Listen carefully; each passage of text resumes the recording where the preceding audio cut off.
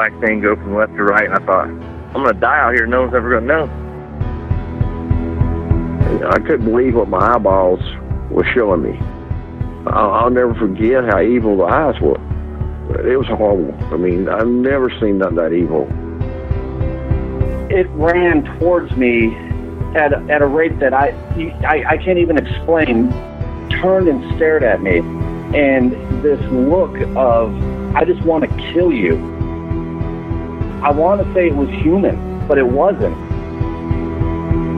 He was yelling at me to grab a gun, grab a gun. I was like, for what? He said, just grab a gun. And there's footprints all the way to the door of my house. It had went inside my garage, all the way to the door. 911, what are you reporting? Jesus Christ, you better... Sure. See ya! Hello? Get somebody out here. What's going on now, sir? That son of a bitch is about 6'9", I don't know. Do you see him now, sir? Yes, I'm looking right at him. Uh-oh. You're listening to Sasquatch Chronicles.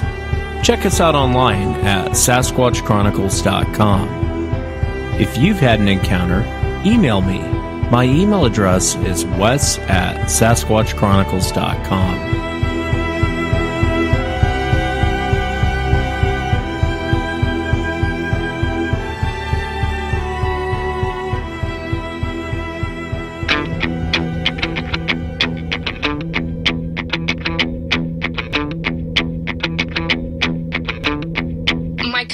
Is kind of looking off in the distance, and he was like, do you feel that? And I was like, yeah, I do. It feels like we're being watched.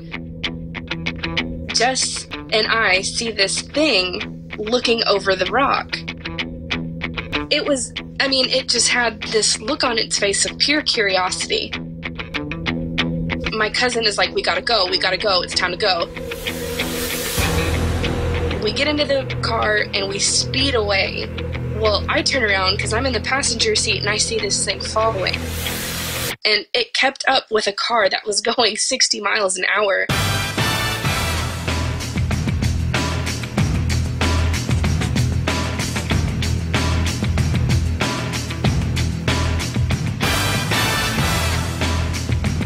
Welcome to the show, everyone. Thanks for being here tonight. Got a great show planned for you tonight. That was Tori there in the intro. Her and Jessica were out in New Mexico and ran into a very strange creature.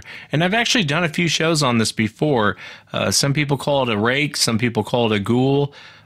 Some people think it's an alien. They're pretty rare, but I've actually had a few people, including law enforcement, that have seen this thing, and I'm not really sure what to make of it. It's very odd, very strange, but I do believe people are running into this thing. And then we'll talk with Todd, who comes to us from Minnesota. Todd, back when he was younger, he was out hoping to make out with his girlfriend, and they were in kind of a remote area, and one of these creatures showed up and kind of spoiled the plans. A very, very fascinating account. If you've had an encounter and you'd like to be on the show, shoot me an email. My email address is wes@sasquatchchronicles.com. If you get a chance, check out sasquatchchronicles.com. You can become a member and get additional shows. Let's jump into it tonight. I want to welcome Jessica to the show. Jessica, thanks for coming on. No problem. I have my fiancée Tori here too. Yeah. Hey, Tori. How are you? Hey, how are you, Wes? I'm good. Good. Thanks for being here, ladies. And I know I can't wait to, I know there was a very strange encounter in New Mexico that you both encountered, but maybe we'll start with Jessica. And if you would, Jessica, tell us about the encounter you had when you were in the military. Where was it at? And walk us into what happened. So this was my final duty station out in South Carolina, stationed at Sumter at Shaw Air Force Base. And if anybody who's been out to South Carolina and around Sumter, or even in that general vicinity, there are back roads everywhere. There's plenty of dirt roads, not a lot of street lights. There's really no lights at night. That whole state becomes pitch black at night. And it's a thick tree line. Like, you can't even see, if you shine your light, you can only see maybe a foot or two in. It's very dark. At this point, I was stationed there, and I was living there, and I had an apartment and everything. I forget, I was coming home from Columbia. I had been on the way home. It's about an hour drive between there and my apartment. And I remember I took a back road because I didn't want to deal with the traffic. It was getting dark and getting dusk. So I took a back road to get home. Well, on this road, it's dark. It's a dirt road. I'm just driving along. You know, it is what it is. And I want to say I'm probably 20, 30 minutes into my drive, and the only light that's there is my headlights. Was it down Screaming Eagle? It might have been down Screaming Eagle. And that road has a whole bunch of nonsense going on with it anyway. Anybody who's from there knows about Screaming Eagle. They have this, there was a murder that took place there several years ago. There's a whole bunch of stuff surrounding that place. So in general, I don't like being there in the dark, and I just find the whole state creepy.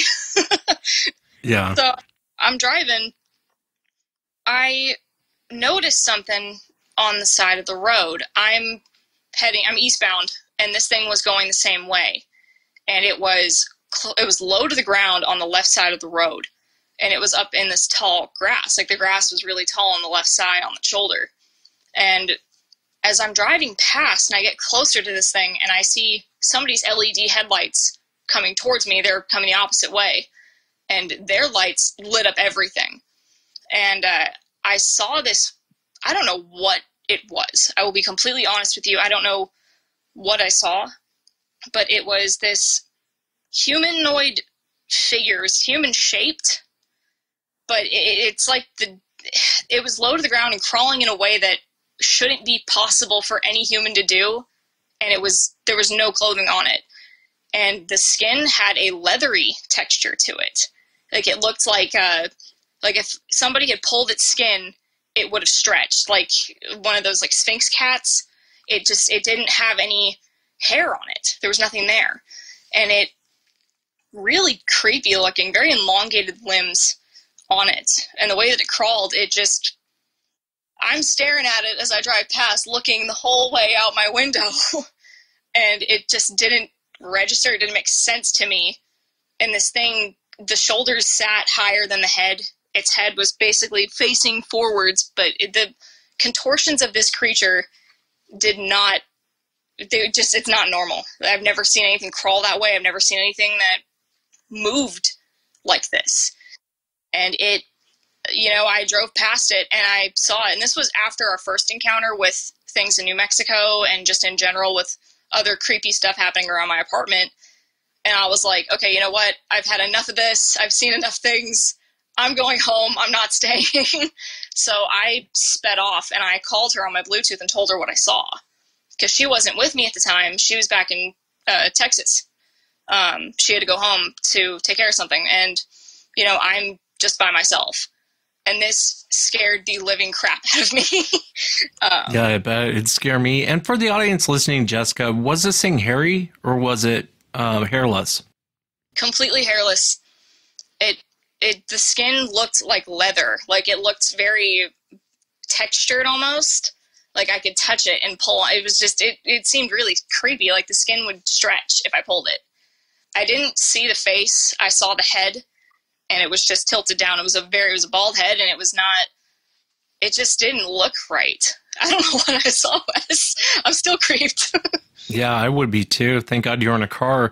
And we'll get to the New Mexico incident with you and Tori, but did it resemble the same sort of thing? I mean, you described long arms, long legs.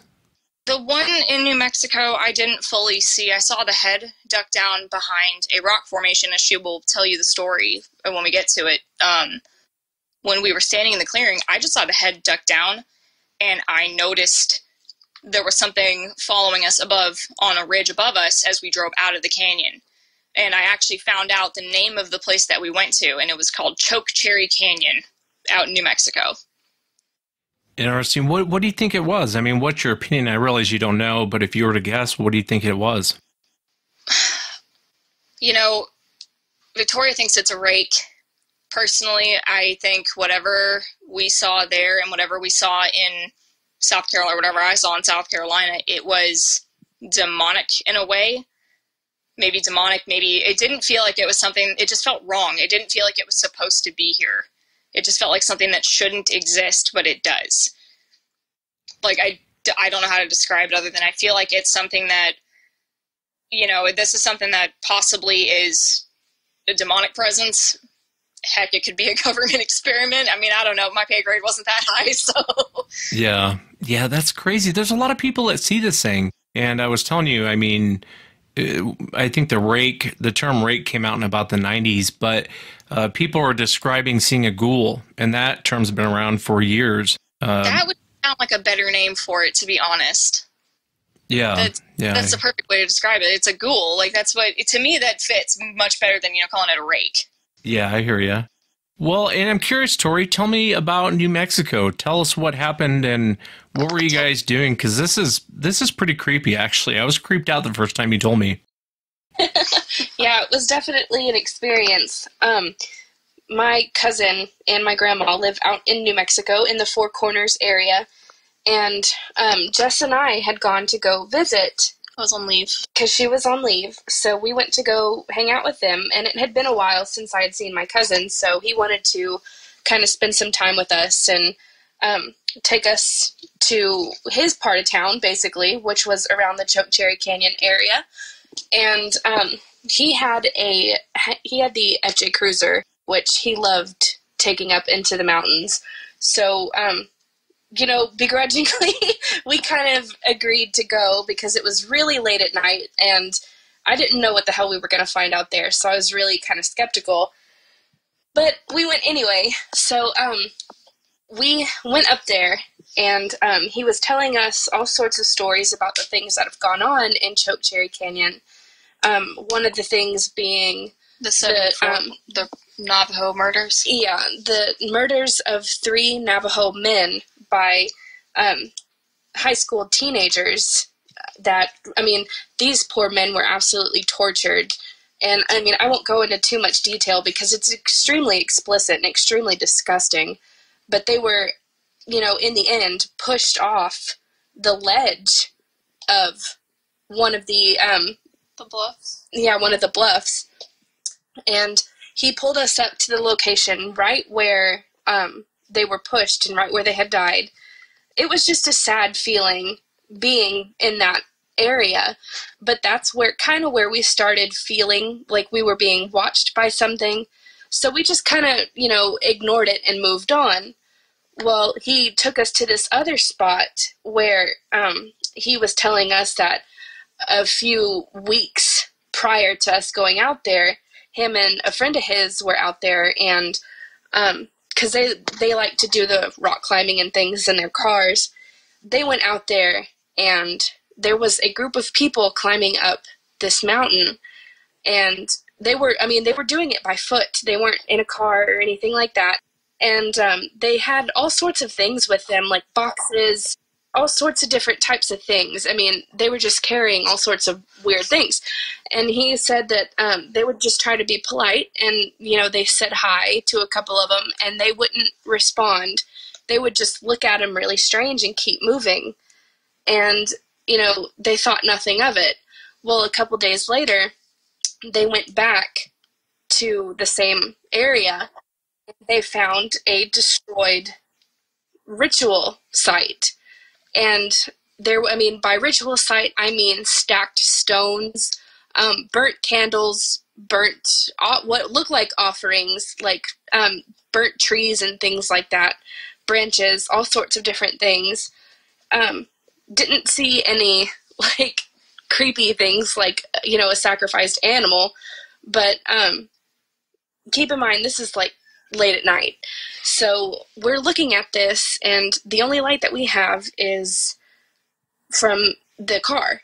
And so, all 3 of us are pretty creeped because it's dark outside, and, we really don't know what to think about this. We're standing in a clearing looking at whatever. What looks like the remnants of some kind of a dark ritual that exactly I wouldn't want to be a part of. And I had no interest. I didn't want to go anywhere near this stacked pillar of stones.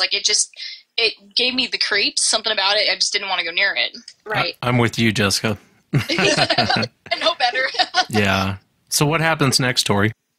So my cousin is kind of looking off in the distance, and he was like, "Do you feel that?" And I was like, "Yeah, I do. It feels like we're being watched." And so Jess starts taking off towards the car, and so Shane follows, my cousin. And so, since they're going, I'm like, well, F this, I'm going too. So, we all kind of get back in the car, and before we reach the car, Jess and I see this thing looking over the rock, like the rocks that were sort of behind this whole altar-looking thing. And what I saw and what she saw was this, I mean, it was like a head. I mean, it looked like, from what we saw, the eyes were completely black and sunken in, like just sockets, I guess. Yeah, I didn't see any eye glint or eye shine. Right. It was incredibly skeletal, incredibly pale, and tall, I would assume, because it was standing behind this rock, unless it was, had crawled up there somehow. But it was, it just had this look on its face of pure curiosity. And it didn't have any sort of mouth. It was just incredibly pale with skeletal features like the sunken cheekbones and in the eyes. And so Jessica hauls even more ass into the car. And so my cousin is like, we gotta go, it's time to go. So we get into the car and we speed away. Well, I turn around because I'm in the passenger seat and I see this thing following. Now I can see its full form. And it has ridiculously long arms and long legs. If I had to guess, this thing would probably be anywhere from, 7 to 8 feet tall, if not taller. If it stood up. If it stood up straight. But it was on all fours when it was running. And like I said, it never once felt threatening. It was incredibly curious as to why we were there, what we were doing there, and, if it almost seemed like it was curious on whether or not we had an intent to harm the area. It was just the craziest thing, and it kept up with a car that was going 60 miles an hour through these canyons. It was incredibly scary, because I've never seen anything like this. It was charging on all fours, and not once did it look in the direction in which it was running. It kept its eyes on the car. That's creepy. So what happens next? Well, we pull out of the canyon finally, and it kind of stops, like, right on the edge at, like, the tree line where the canyon starts, the mountains. Yeah. And it just kind of stops. It's sitting at the top of this, like, little cliff that we had to climb up in the FJ Cruiser. It's sitting at the top of it, and there's some trees and scraggly bushes and shrubs nearby, and it's standing, or, like, whatever the hell it's doing. It's crouched thing. It's in there. And you can see it stopped right at the very edge. Like, it almost like it couldn't go up onto the main road, because we finally hit paved road. We were back on, paved road, and we were heading back. And it just stopped. And it didn't follow us any further. Tori, what do you think that this thing was? What's your opinion? From watching your show and everybody that I've heard describe rakes, that's the only thing that I can really associate it with, because the general consensus of what the rake is or looks like is, pale, not a whole lot of features, and really, has lanky arms and legs. And that's what we saw. And, Jess told me the story about what she saw in South Carolina, and that seemed to me to be the exact same thing. But I couldn't be too sure. I didn't get to see that one. Yeah, it's so interesting. I know a lot of people that see this thing, they'll describe the skin as being like a dead person. Real... One that we saw in New Mexico was just like that. Mm-hmm. Very pale, dead, necrotic. I don't know necrotic, but it just looked... translucent. Yeah. And incredibly pale.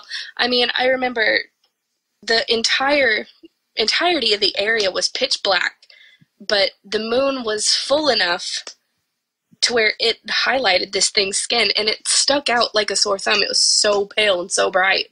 It looked like it was glowing. It was so pale. Did you guys ever think about going back? I would love to be honest.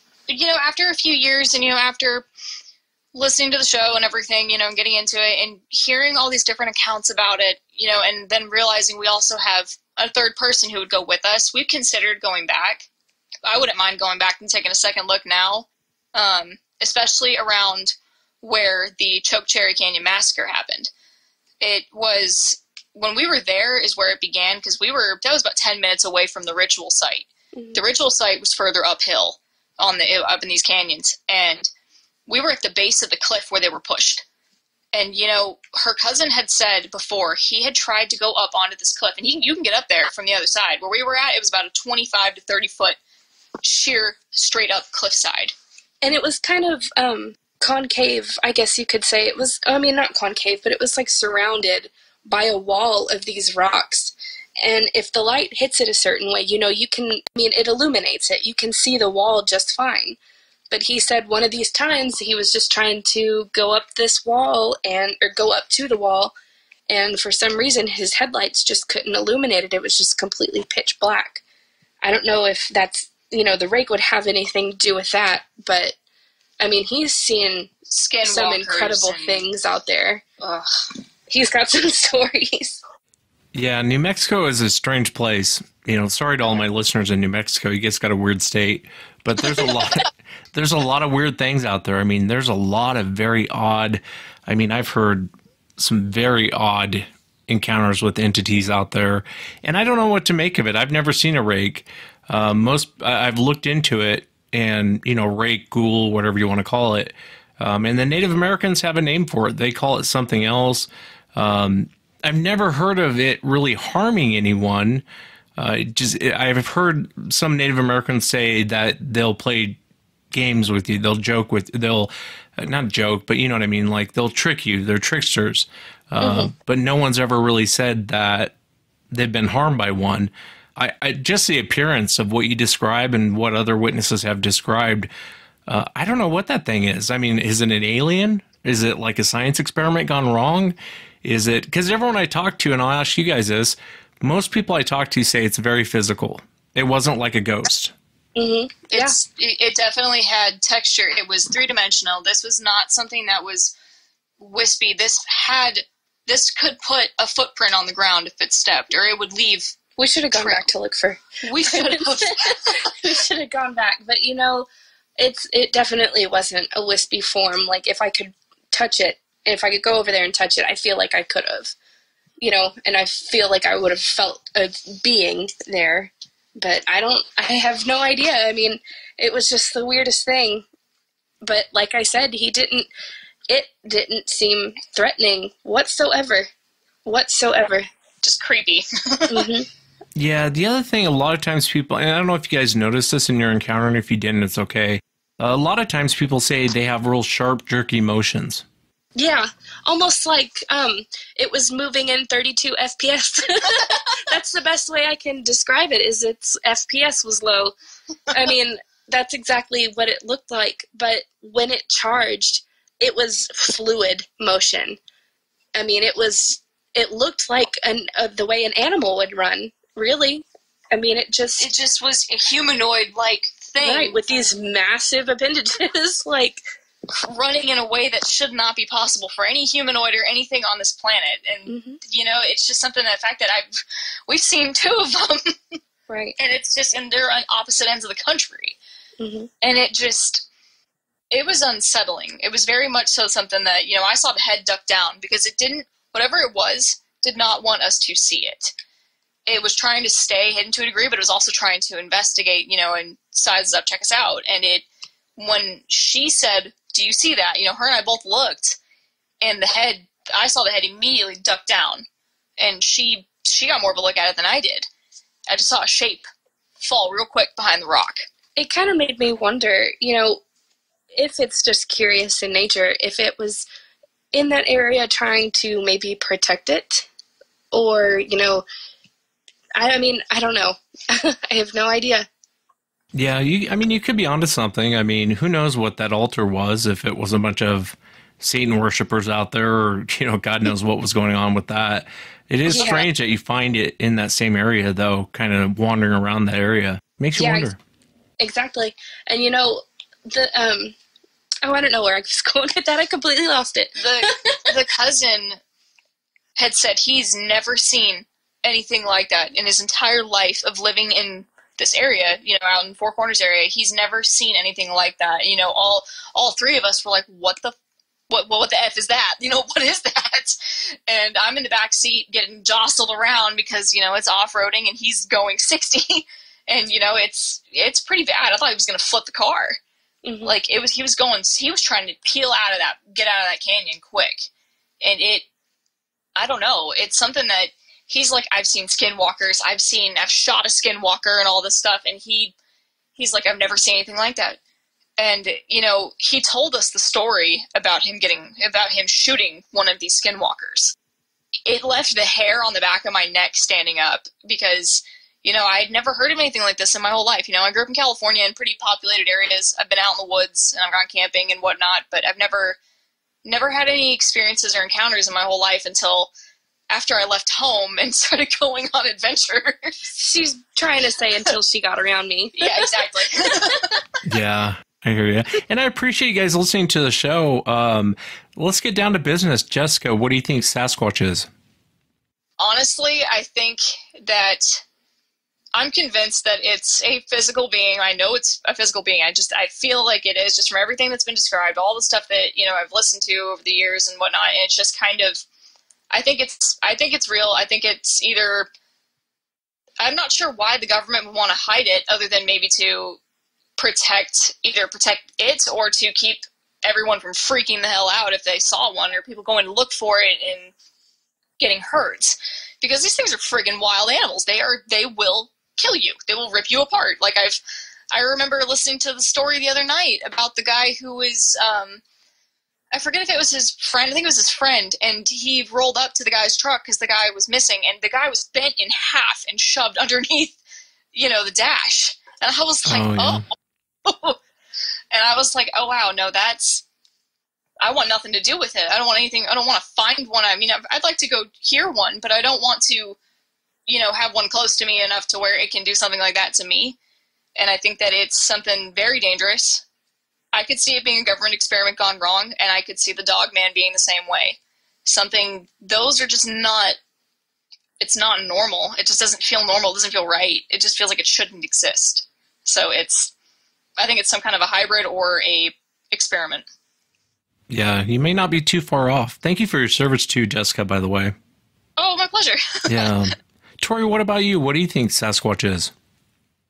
You know, I really don't think I have a definitive answer for you, Wes, because, I mean, the fact that these are seen all over the world, I just don't think I can boil it down to just a simple government experiment.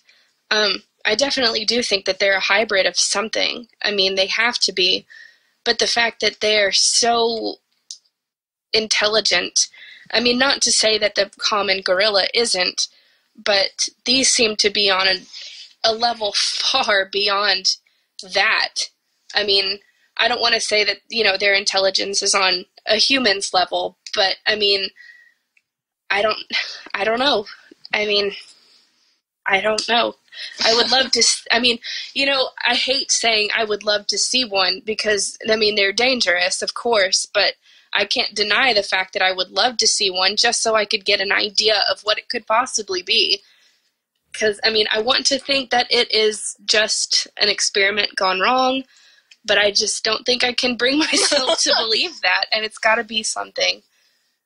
Yeah, it's so hard to say. And that's why I love that question, because everyone has a different answer, and nobody's wrong because no one knows, you know what I mean? Absolutely. But it's a fascinating account. You know, the thing you guys ran into, I wish I had a great answer for you on it. I've had a few accounts of them on the air, and I don't know. I really don't know what that thing is. Like I said, everyone says it's physical. It wasn't like a spirit, but it wasn't quite like an alien either. You know, what your typical gray would look like. It's got this weird sunken-in eyes, dead skin, long arms, like what you both described, long legs, long, you know, and really skinny, and wrong movements, just something that shouldn't move like that. Yeah. It's bizarre. I mean, we had to speed home. I had to draw it. Like, I had to draw out what I saw because I was afraid of losing that image in my mind. But at the same time, how can you? I mean, I have that drawing here somewhere. I think it's on my iPad, actually. But, I mean, this happened 3 years ago this year. Like, it would have been Thanksgiving of 2016 when I came home from leave to go, and we just drove up to New Mexico for a trip. And we just encountered this, and it was the craziest thing. And her cousin told us stories in the backyard when we were sitting there talking one night around a fire pit in her grandma's backyard. He told us about his encounters with skinwalkers. He's got some stories, Wes, that I feel like would make the hair on your arm stand up and on your neck stand up. It's, ones that he's had one keep up with a moving rig.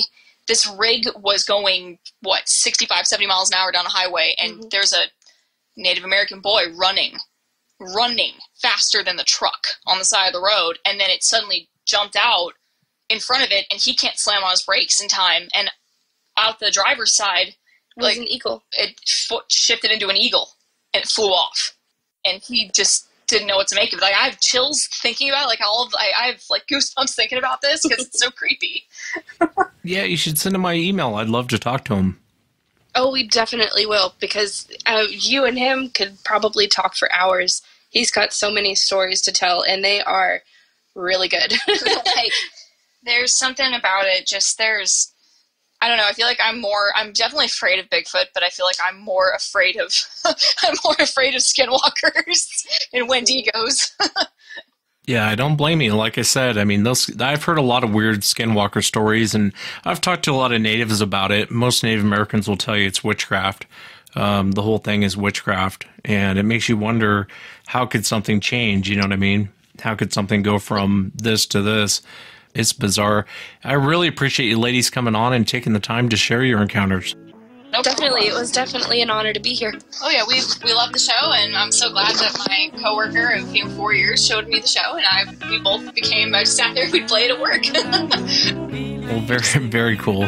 Thank you again. Thank you, Wes. Thank you, Wes.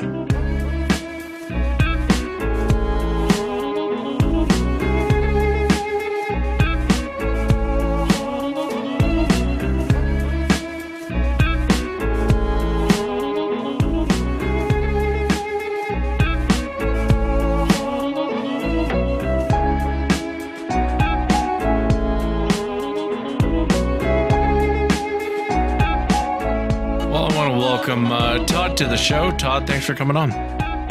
Anytime. Yeah, I really appreciate you being here. I know you actually had an encounter in Minnesota, and we'll get to that in a minute, but tell me about these recurring dreams you were having.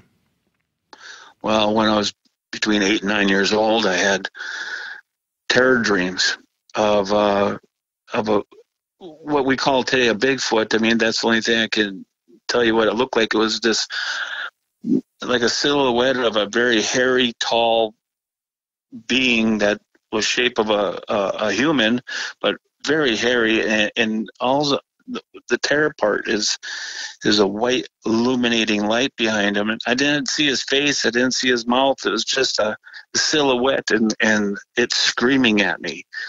And in my dreams, I just froze, and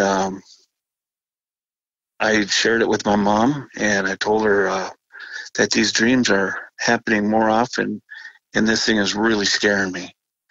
And she told me to stand my ground and point at it and yell that I am not afraid of you. And it just went away. It's like air escaping from a balloon, that noise, and then it's done. I know it sounds corny, but that's exactly what it sounded like. And ever since then, I've never had another recurring dream like it, until after I had a trauma experience in Duluth, Minnesota in 1983. Yeah, and we'll get to that in a minute, but I want to ask you about the dreams. One thing that's common with a lot of kids I talk to off the air is the same reoccurring dream after either one comes up to their window or they've been scared in some way. It's very common for kids to, I hear it time and time again from kids, and they can't it's the same dream. It's the thing chasing them, the thing coming after them. Mm-hmm. Did you have an encounter when you were a kid that you remember, or did you ever talk to your mom? The only scary encounter that I had that could match that scare was I was laying in bed, and typically I had my closet light on, and back then my closet doors look like shutters. So when the doors are closed, you just have a little bit of light in the bedroom. And when I woke up, I was looking at the closet doors and the lights were off, And typically I had my door open, but the door was closed, and I just thought it was a little bit odd. And then in the room, my eyes were well adjusted because I woke up from sleeping, and I couldn't tell you exactly how late. I know it was late because everybody in the house was sleeping. And I remember having my back to the wall, because the reason is because when I faced the wall and went to sleep, I always had dreams. So when I had my back to the wall, I felt that I was in control of not having a dream. But this time when I woke up, I was laying there on my left side, and the blankets are down by my hips. And something that I can only explain, that is, it was like as if somebody punched me in my back with a fist with such force that my chest pounded. And when I say pounded, I mean it like a drum.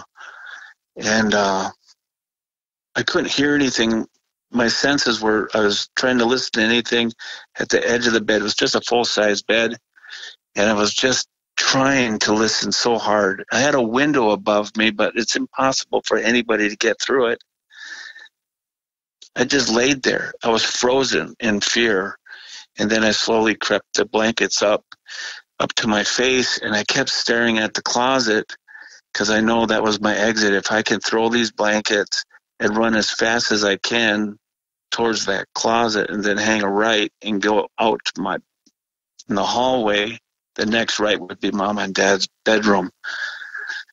So I lay there, nothing, still nothing. I got the blankets up, and I was trembling with fear.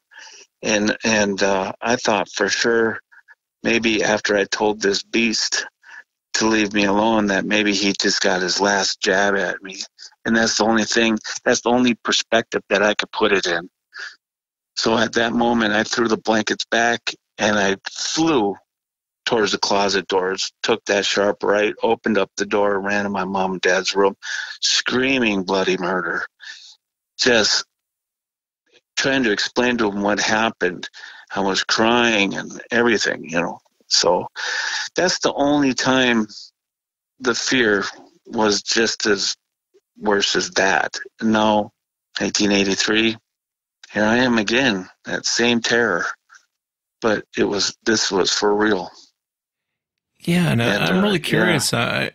I really would maybe talk with your mom or your dad. Maybe there was something going on in that property that you were at, that you were seeing this thing come up to the window. I mean, I'm speculating, but... Well, I'm 55. I lost both my parents 4 years ago. They died one after another. Well, we go on. Now they see me in spirit, and I'm happy, and they can watch me do whatever I'm doing, and I'm okay with that. Yeah, there you go. Yeah. Well, let's go back to 1983. Tell us what you were doing and walk us into what happened, if you would. Well, my girlfriend and I were driving along Skyline Drive, and we were just kind of being romantic because we're new in love, Yeah. And it was late at night, and a lot of kids, we go driving along Skyline Drive in Duluth, which is midway up the mountainside, and it's just a scenic lookout to Lake Superior, and Duluth is just so beautiful with the lights and everything, and there's a place called Rice's Point that's just below a tower, and we just sat there and say, hey, I said, how about you and I walking on the golf course, because it's so beautiful with the moon. The moon was full that night. It was just amazing.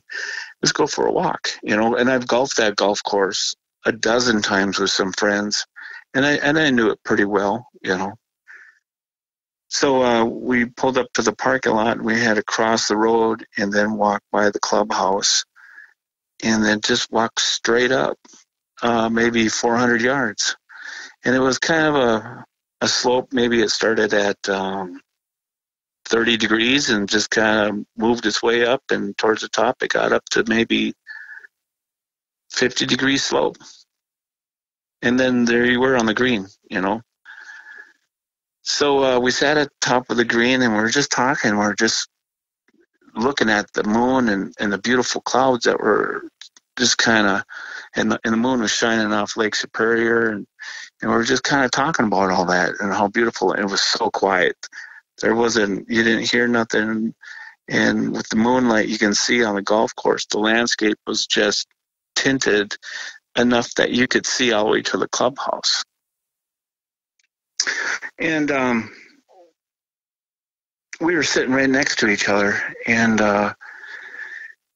I think the temperature, I would say, was probably in the 70s, lower 70s. So it was a really decent night. And if we look left, you can see the tower. It's like this tower, tours go up. It's like, I don't know, 8 floors. And then you can really take a look at the city from way up there and look around. It's quite nice. It's called Anger Tower. And I was at Anger Park Golf Course. It was just not even 3 blocks away, you know. But then I was up in the woods too, so it was just, I was looking just north at it. And heard this tree behind us, about 50 yards or so. It was right over my right shoulder between us, and I'm looking straight up, and I'm looking back there, and this big oak tree, it was thrashing left to right. And all of a sudden I hear this grunting in it. Like, you know, like a chimpanzee, you know, just stirring it up, going around in there. Then the chimpanzee got louder and louder, and it was really screaming.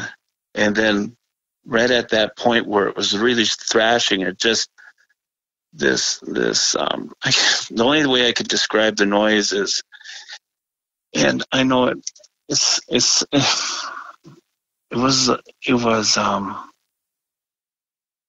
I can imagine if it was loud if I was standing right next to that tree, but I'm 50 yards away.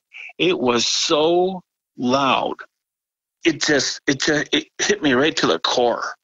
And I looked at her, and I think that's I've dealt with terror in my life, and I didn't,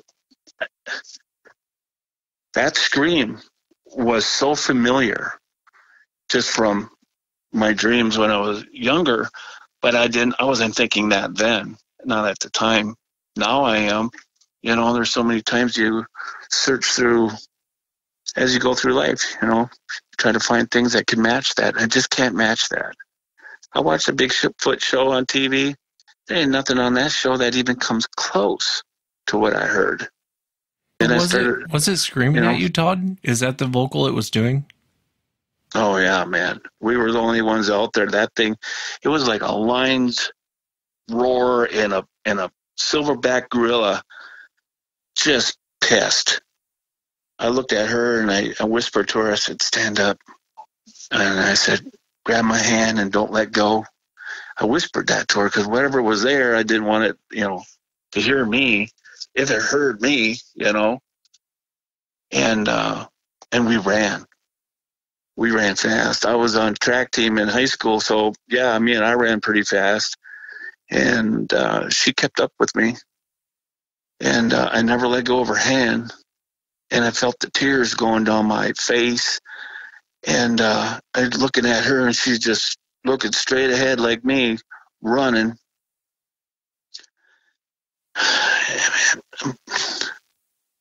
And all of a sudden I heard this thud, this sickening, when I say sick, I mean, it's just, I mean, I'm going down the slope. I mean, this thing is up and over by the green to the left, you know, and I'm like, this thing was boom. And I couldn't help then glance over my right shoulder to see what came out of that tree. And I saw this nightmare. Then I saw this nightmare standing there. And I'm like, oh my God. I started running some more, and then before I started to turn my head away, I looked one glance more, and it took its fist, and it just slammed it down in the ground and leaned forward and just started hauling. And what's weird, it didn't like come directly at us. It flanked straight across and then came at us. It was weird. And then I think I saw glowing eyes, but, you know, in my nightmares back when I was little, that's what I saw. And then the more you think about it, the more you think maybe I didn't see red eyes. Your mind starts playing tricks on you, Yeah. And all I could hear is that thing just, woof, woof, woof, woof. And I'm like, oh my God. I just felt that we were going to die or something's going to grab us. So I just knew that I had to get this girl to the car. That's my girlfriend. I had to get her to the car. That's the only thing and get out of here. The tears was because I thought we were going to die. I really did. I really did. I didn't think we were going to make it out of there. And the grunting kind of stopped about halfway point. And then we started getting up to the clubhouse on the left side. And we ran across the road. We got in the parking lot, and I opened up my car door. And I leaned over and opened up hers. At the same time, I'm trying to start my car. The minute she got in, I popped the clutch, and we were out of there. We were tearing out of there. And I looked over my left shoulder, and this thing is hauling on the right side of the clubhouse. But when I was running, I was traveling on the left side of the clubhouse. But if I'm looking at it, it's coming on the right side, right for me. And I thought for sure that thing was going to hit my rear quarter panel. And, and when I was trying to lean over to open up her car door, she was slamming her hands on my sunroof. I swear she was going to bust through it. And she was screaming, "It's coming, it's coming, it's coming." And it was just a nightmare all over again, And after we got out there, the craziest thing is that we never told anybody. And we drove down Skyline. We're going 60 miles per hour. And that's fast for that way, that 2-lane highway on that ridge of that mountain. And we get towards town to a McDonald's, and we ordered a Coke, and we both sat down, and we're just looking at each other, and both of us peed ourselves. And we were just, because she had to go to the bathroom, and she was telling me she peed herself, and I told her, I said, I did too. I said, what was that? We're looking at each other, and she goes, I don't know. And I said, yeah, no one's ever going to believe us, and I knew in my heart, I couldn't tell my dad about it. My dad was a police officer for that city, and I didn't want to tell him I was up there because I know in my heart that I didn't have any business being up there. Just we were so vulnerable, and I thought it was so foolish what I did. It was such a foolish thing, going up there and not even, being so carefree and not thinking first. But I'm in love, I'm trying to impress a girl that I was in love with. Yeah, I get it. But I couldn't tell my dad. I couldn't tell him because of that fact. Because I know what I would have heard. He would have been screaming at me for, just verbally putting me down, for going up there. Because, what the hell are you doing that for? Use your head, and I didn't use my head, and I didn't want to admit that I didn't want to use my head. I think we all can relate with that, do things that are stupid things sometimes. Yeah, no doubt. No doubt. But, yeah. And so I never told my dad. I never told anybody because I didn't want to get back to my family. I didn't want anybody to know I was up there. So as we were dating, I just easily started thinking that maybe trying to make sense of this. And I thought, honest to God, she was a Indian girl and Cherokee, and she's just really pretty and just sweet and everything. I truly thought maybe the Indian chiefs were really the ones that sent that thing to stop whatever might have started. It may have. If we had a little bit more time, well, I'm sure, Can I ask you, Todd, from what you remember, can you describe what you saw? Yeah, I can. It was black. And it seemed to have shorter legs in the back and a smaller rear, But as a king, you know, if it's looking at me from the tree, and the moon is kind of playing off on that too, you know. And the shoulders were extremely wide. The head was small, but the shoulders were like big as tires. It was just like a silverback gorilla, but big, like not King Kong. King Kong's got a big head. It's had a smaller head. It like, you know, like a football player ready to getting in formation and getting ready to go. That's kind of the stance it was at. This thing bolted. And yeah, it's a terrifying night. I'm surprised you got a second date. Dude, no, I dropped her. I didn't. Yeah, I broke up with her because there's just no way. I thought really I did. You know, I never dated an Indian girl in my life, and I respect, you know, the heritage 100%. It's just I really did believe that, you know, this was a spiritual thing. You know, that is a warning.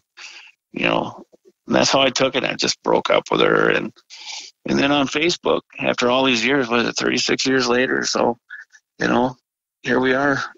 I just see if she was still out there and if she remembered anything about it. And lo and behold, she only lives maybe 60 miles away from that city. I live down on the Gulf of Mexico in southern Alabama, and she lives up there just about 60 miles away in Cloquet, Minnesota. And I'm like, you know, what did you remember?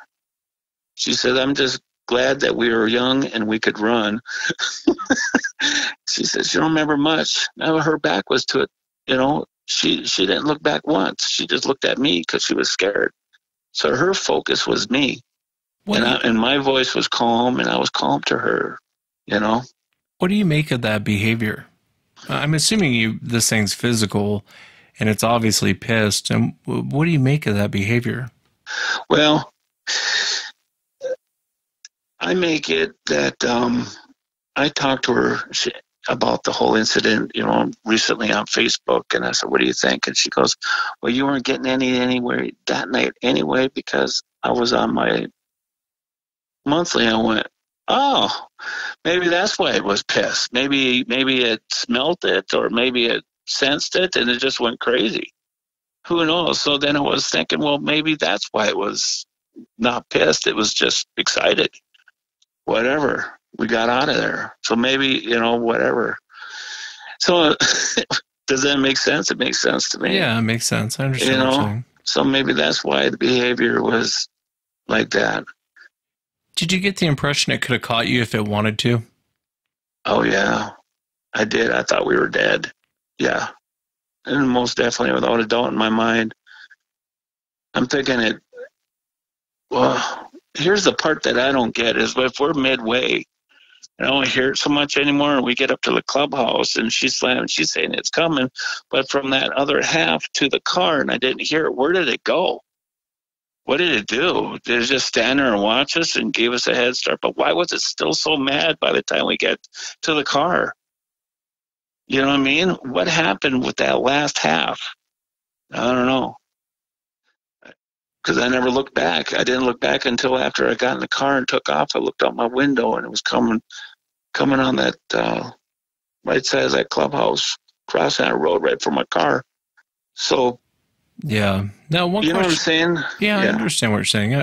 One question I want to ask you, and I realize this is me asking you to speculate because there's no way you could truly know, but why do you think it didn't attack you? Why do you think it was playing more or less cat and mouse with you and didn't actually get its hands on you? Man, I go through that in my brain all the time. I'm thinking maybe a higher power, God maybe had something to do with it. Maybe a guardian angel had something to do with it. Yeah. Yeah, it's so hard to say because this thing's coming at you. And you do hear that behavior a lot from people. They'll talk about how this thing chased them, but didn't actually catch them, didn't actually get a hold of them. Sometimes they do. But most of the time, they'll run you out like they're going to get their hands on you and at the last moment they back off. Not really back off, but they don't, because this thing could have mowed you and your girlfriend down in 2 seconds if they wanted to.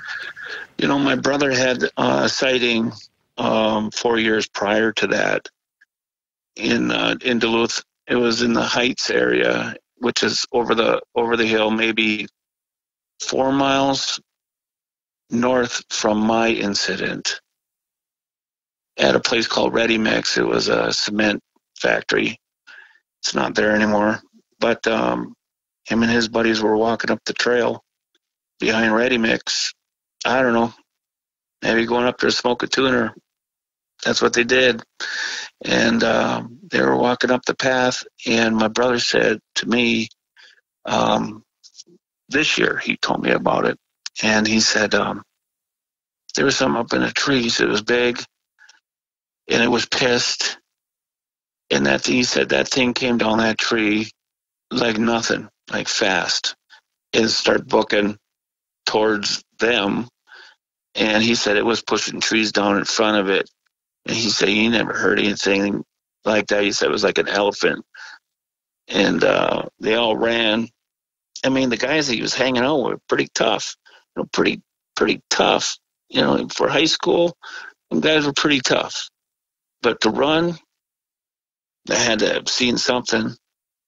And I remember being a kid, them coming up to my parents' door.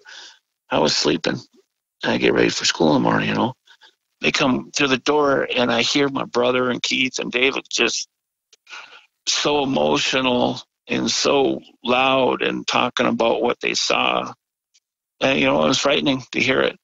I never came out to the kitchen to actually, I'm supposed to be sleeping, so I'm just got my ear up by my bedroom door, just kind of listening. And then this year, my brother told me all about it a little bit closer, a little bit more in depth. And I'm like, yeah. And I told him my story for the first time, what happened to me down in just south from where he was, you know. Makes you wonder if it's the same amazing. one. Oh, yeah. You think, you know something?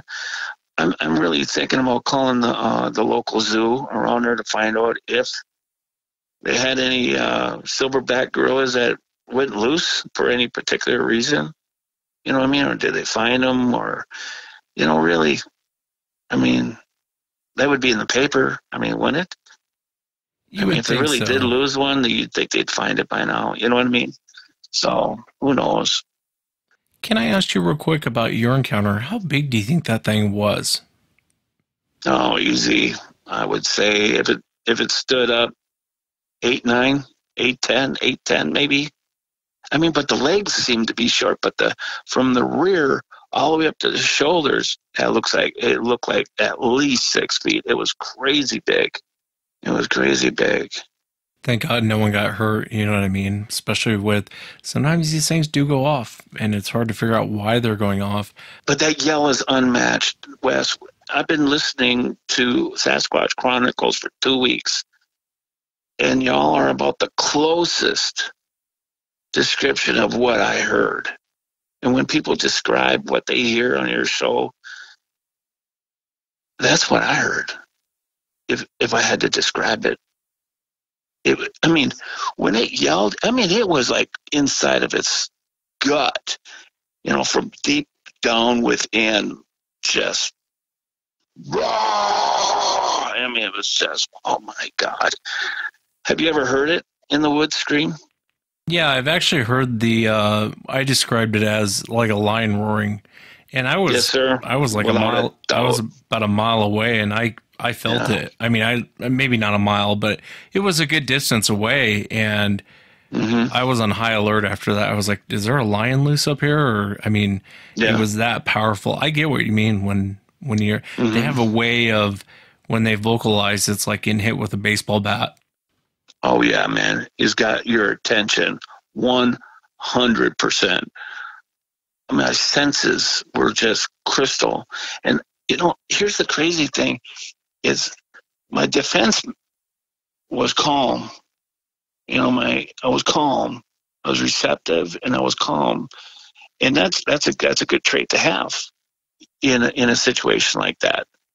I did end up joining the Navy and, stuff like that. And there were some situations where I had to be that calm. Yeah, you freak out afterwards when there's no danger. Right, man. Yeah. How could that not haunt you? What if that car didn't start, What if I couldn't open her door? What if this thing just, took her and left me sitting there? Would I go in the woods to get her? Hell yeah, I would. Because I already knew I was going to die in the beginning. So what's the difference if I went out to go get her? What's the difference? At least I'm trying to help her. I already knew I was going to die anyway, right? So what's the difference? Go get her. Yeah, this thing was, and then when she told me on Facebook this year that, she said, yeah, you ain't going to get anywhere that night because I had my, my monthly. And I'm like, wow, man, that really made me think. I'm like, yeah, maybe that had a lot to do with it. But when we walked up there and it was so quiet, maybe that thing was sleeping in there. Maybe I woke it up. You know what I mean? I'm sure it was there before we got there. Right? Yeah, it's hard to say sometimes what sets these things off. And I think a lot of times you don't have to do anything to set them off. And I've heard from a lot of people who are, think they're the friendly forest giants, and then they have one bad encounter, it changes their whole opinion of these things, because the whole atmosphere can change on a dime with these things. What do you think that they are, Todd? What do you think that Sasquatch is? Something prehistoric, kind of like the alligator. It's still here. I think that thing's prehistoric, and it's just adapted with all the changes. I keep going back to Neanderthal. Can you imagine how tough those guys were? You know what I'm saying? Yeah, I've thought about that too. My only issue with the Neanderthal theory, Neanderthals were pretty short. They were big and stocky, but your average Neanderthal, 5'5", 5'6", they weren't real tall. Right. I understand why you go that route, though. I completely get it. I've thought about that many times. And who really knows? Honestly, Neanderthals could have been 7 feet tall. I don't put a lot of weight in anymore to what the mainstream tells you. Who knows? The only truth I know is what I see and what I heard. And what I read and stuff, I just kind of like, it's just so out there. But I have an open mind, and with me, it's got to happen in front of me. I got to see it. Otherwise, it's just hearsay, and there's no sense getting all wound up over that. Yeah, I get it. So, and I didn't mean to cut you off when you were answering. So you think it's more of a Neanderthal, more human-like, I'm assuming? Yeah, I do. When you hear that they're everywhere, maybe they are. They have to adapt in certain climates. That's why you got the Yeti has been the abominable snowman and all that crap. Yeah, but it never changed your opinion as far as going out camping or anything, huh? Dude, I don't go camping anymore. I just don't, because I don't want to be in that predicament again. I really don't. When something like that shakes you, you just don't want to put yourself in there again. And I don't have any reason to go looking for it. But if I ever see it again, or I ain't gonna shoot it. I'm just gonna stand there. We got cameras. Everybody's got a camera on their phone. Snap a picture of it, whatever. Yeah, I don't know. I can't make it up. You can't make this up. Yeah, no, I get it, man. I get it. I feel for you, especially being a young guy out there and having this happen. And it does happen a lot. There's a lot of people who are, teenagers out making out in the car, and all of a sudden this thing shows up. They seem to be really curious about that sort of thing. They seem to be very focused on that sort of thing. And sometimes you get aggression. Like they will, I can think of many encounters with them coming up to people making out in cars, and they'll either slam the car, push the car, throw rocks at the car, walk right up, look in the window, start growling. They're pretty ballsy in situations like that. You know what I mean? Yeah, no, they are. What's interesting is, I mean, is there a connection when I was like 8 or 9? Is there a connect? Was that a warning that that was happening to me in my future, that I need to remain calm when it happens and learn how to stand? You know what I mean? How life is. It's just, who has terrors like that?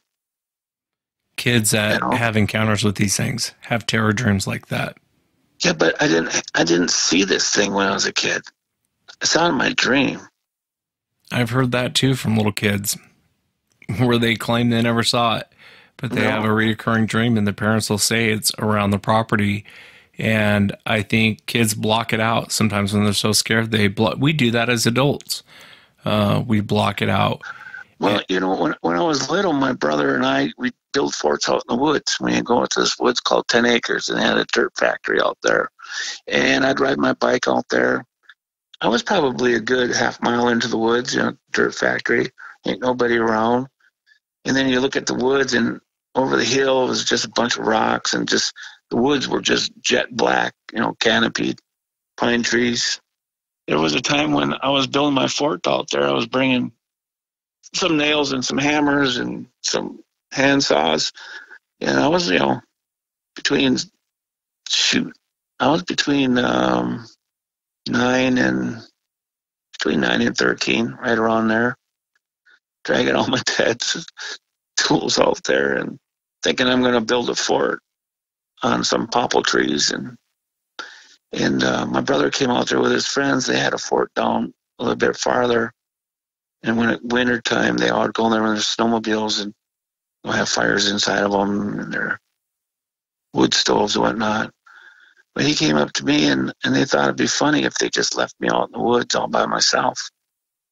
They just left me. And I just didn't know how to get out of there. And it was getting darker and darker. And, there was nothing out there. It's just that I was in there. And I didn't want to be in there when it was dark. I was scared. And then they came back later. It was about 8, 9 o'clock at night. And then they came and got me. I was mad as hell. He thought it was funny, but... Yeah, gotta love brothers. Yeah, right. I know it's a traumatic encounter, Todd. I mean, It would traumatize me, to be honest with you. And I really think, and I could be wrong, but I really think there's something to those dreams you were having as a kid. Most kids don't dream like that unless they're, right. I guess you could say, a form of PTSD or it's a traumatic event they're reliving. I'm telling you, I've heard it many times over. Exactly what you're talking about. I've heard many little kids from 8 to 14 tell me very similar stories. And some of them will say they've never seen a Bigfoot. But here's the deal. It wasn't that thing in my dream, because in my dream it was standing in front of me. It was like 10 feet away screaming. It's just freaking screaming. Do you think that white light indicated that could have been the moon that night that was out there when this thing happened? Maybe. That goes through my brain. But it wasn't the same image. This image here was, it came down and it was in a silverback gorilla stance. You know what I mean? Yeah. Not standing 10 feet away from me. No, I get it. Who knows? But I think the message is I had to be calm. When this incident came up, I had to be calm, and I was calm, brother. Yeah. I think that's the best approach. In anything really in life. It's like when I was a bouncer, man. I know I talk about this, people hate it, but guys who were really super calm and spoke really even-toned when everyone else around them is freaking out and yelling, and, the guy that's calm makes me nervous because he's not freaking out. And I think that's in our DNA too as well. When something traumatic happens, you'll see a lot of people where they don't react. They're freaking out inside, but on the outside, they look like they're going to church. And I think it's a way that we protect ourselves. I'm taking inventory. I'm looking at everything. What happens? This gets way out of hand. We need an exit. We need some way to live. What's happening? Assess the situation. As long as you're calm, you can do it. But I didn't see any sense freaking out, because I can't assess shit when I'm freaking out, Yeah, I get it. So, yeah. Well, it's a terrifying account, Todd, but I really appreciate you taking the time to come on and share what happened to you. Yeah, it's a little bit different story than what I've been hearing, but I tell you what, it's the honest God's truth. And a lot of people say, oh, well, I'll believe you because, it's 1983 and there wasn't a whole lot of homes around in that area. And, it was pretty remote still and all this. I'm like, I don't care if you don't believe me. It happened. You know what I mean? I don't try to convince anybody. I just want to tell my story, and I really appreciate that I actually got to say something and finally get the truth out and let people know what happened. Yeah, absolutely. Yeah, I mean, my demeanor in school, I was really, after all that, I was just, I didn't leave the house very often. I stayed at home quite a bit, and I was just scared, trying to process what happened to me. So, no, I get it. Who could blame you? Yeah, I appreciate it, Wes. Thank you very much. Thanks, Todd. Keep your head up. And that's it for tonight, everyone. Remember, if you've had an encounter, shoot me an email. My email address is wes@sasquatchchronicles.com. If you get a chance, check out sasquatchchronicles.com. You can become a member and get additional shows. Thank you so much for listening, and I will be back on Sunday for the members. Have a great night, everyone.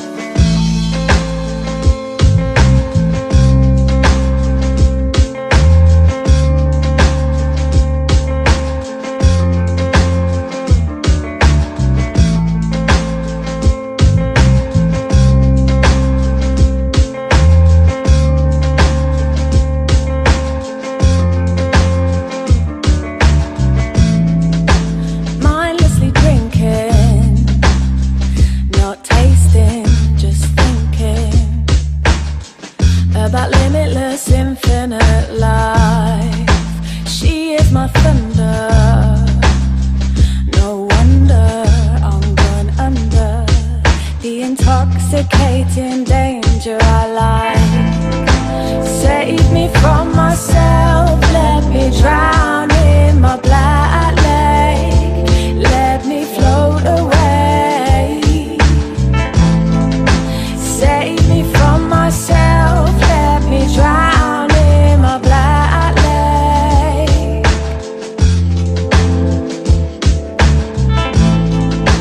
Beauty is a black lake. Let me sail away.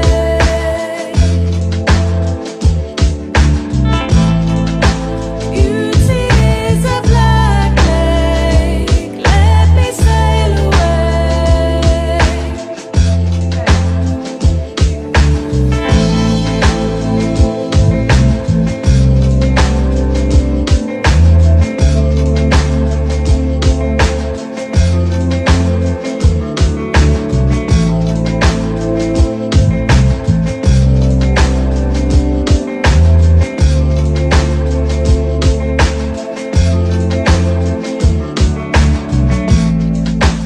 Darkness approaching, deep water keeps flowing. It inhales me in the stormy tide.